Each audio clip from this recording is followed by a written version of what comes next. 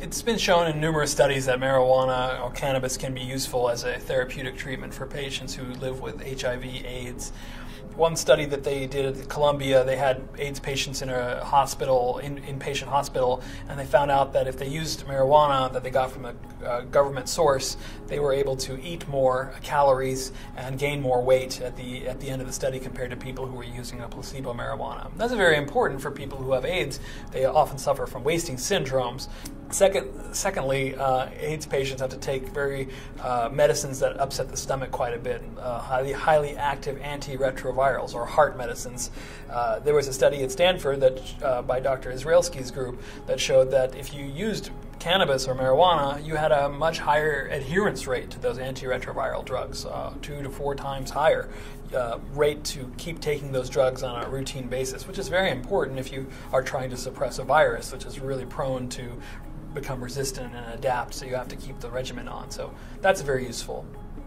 Dr. Donald Abrams in UC San Francisco has shown that AIDS patients, HIV/AIDS patients, develop this painful nerve burning sensation in their legs called HIV sensory neuropathy. It's like a burning sensation, and we don't have any good drugs to treat it. It turns out the drug that we have the best evidence for in medicine to treat it with is marijuana. Hands down, and it's a growing problem as more and more people are living with longer lives because the drugs are becoming more available and HIV turns into a chronic disease. So treatment of burning pain sensations, boosting your appetite and helping gain weight, helping maintain your adherence to your antiretroviral drugs are all benefits that marijuana can afford to the HIV/AIDS patient.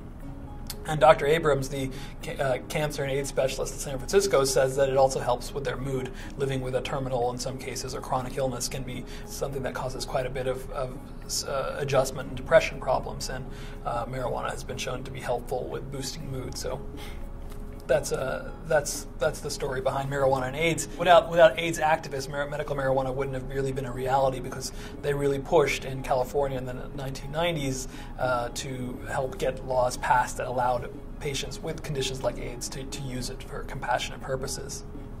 And the federal government actually stopped their program supplying marijuana to patients on a case-by-case basis when they were flooded with AIDS applications. So that's part of why we have medical marijuana today.